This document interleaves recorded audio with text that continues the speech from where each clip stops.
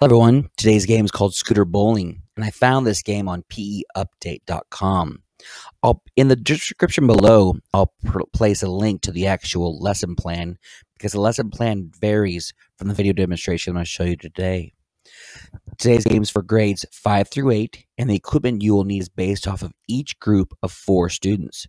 You will need 1 scooter, 1 dodgeball, 6 cones, and 6 bowling pins. For today's activity, we'll be using scooters, so we'll need to be on a smooth playing surface. When creating your bowling alley, remember that 4 students need to be on 1 bowling lane.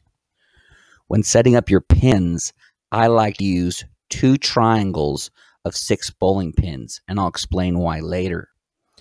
2 students will be on the bowling pin side, and 2 students will be on the scooter side. For video demonstrations, we'll be looking at 1 bowling lane. When demonstrating this activity to the students, the teacher must point out the starting line, the thrust line, and the release line. The starting line is where you and your partner must start from. The thrust line is where you or your partner must stop pushing each other. And the release line is where you must throw the dodgeball. How this activity works is that on each team you will have a shooter and a pusher. The shooter will sit on the scooter and hold the dodgeball. The pusher will stand behind the shooter and at the starting line will push the shooter on the scooter.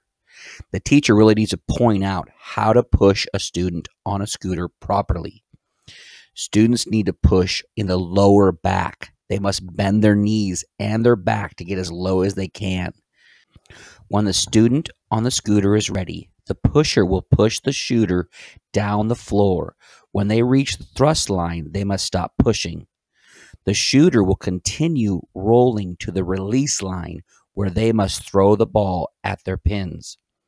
Pushing past the thrust line or tossing past the release line is considered a foul and cancels the attempt. A point is scored for every pin that is knocked down.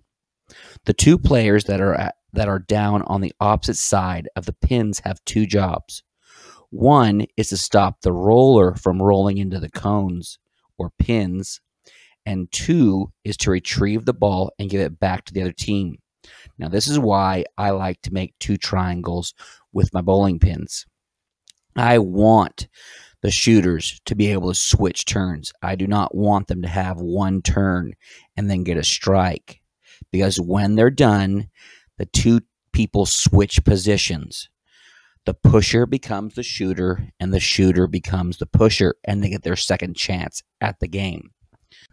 And that's basically it. After the first team has gone, the 2 teams switch, set up the bowling pins, and start all over. The team with the most points at the end of the game wins.